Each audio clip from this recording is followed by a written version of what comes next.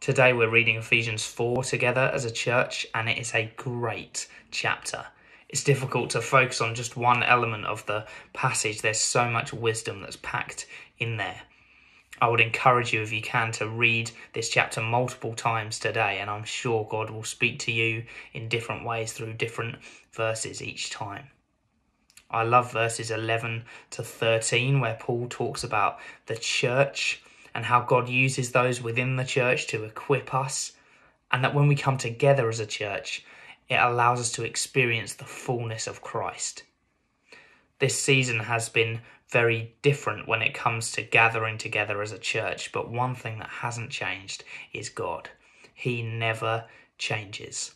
And I still believe that when we meet together, be it online, we have the opportunity to experience more of the fullness of Christ.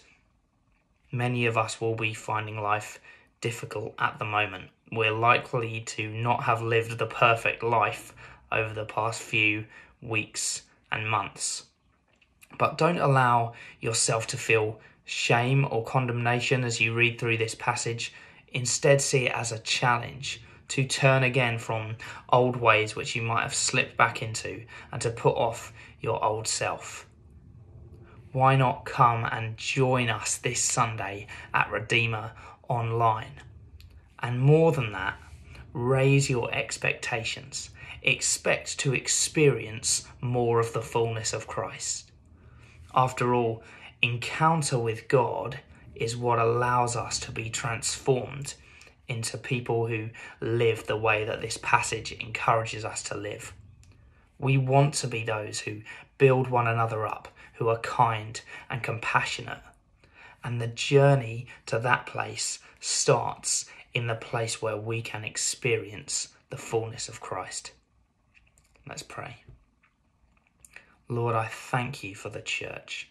I thank you for Redeemer and the incredible people that are part of the church. I thank you that even in this season we are able to still meet together online. And I thank you that as we come together, we are able to experience more of you.